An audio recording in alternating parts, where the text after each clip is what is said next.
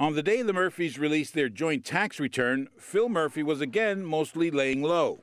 Of today's 3 events featuring Congresswoman Gabby Gifford and astronaut husband Mark Kelly, Murphy was scheduled to attend only one, leaving Lieutenant Governor candidate Sheila Oliver to take the lead.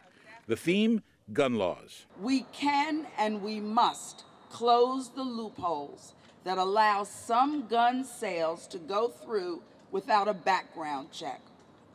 We can and must work with neighboring states on comprehensive ways to curb the flow of illegal guns. We can and we must block and outlaw bump stocks in New Jersey. New Jersey has some of the nation's toughest gun laws, and in fact, the state's overall gun death rate is about half the national rate.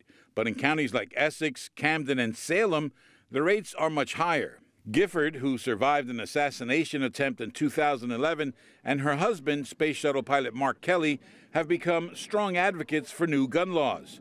Today, Kelly criticized Guadagno while Gifford served in the role of inspirational leader. You know, one day she'd say that she'll talk about gun safety another day. And then the next day, she would close the door to any thought about talking about gun safety. And the day after that, she would often go silent. But after the gun lobby says that they would be open to a discussion about bump stocks, she's open to a discussion about bump stocks. Now is the time to come together, be responsible. Democrats, Republicans, everyone. We must never stop fighting. Fight, fight, fight. Murphy was expected to join Giffords at a rally on the issue this afternoon. Meanwhile, those tax returns, they show the couple's combined income for 2016 was more than $4.6 million. They paid $1.4 million in federal and state taxes. The Guadagno campaign called the release half a loaf.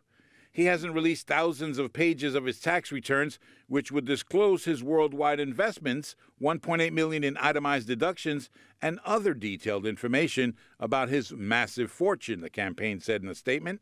Murphy's camp said they'll release detailed information on investments and deductions tomorrow. We'll take a look at those as our week with the Democratic campaign comes to a close. In Rahway, I'm David Cruz, NJTV News.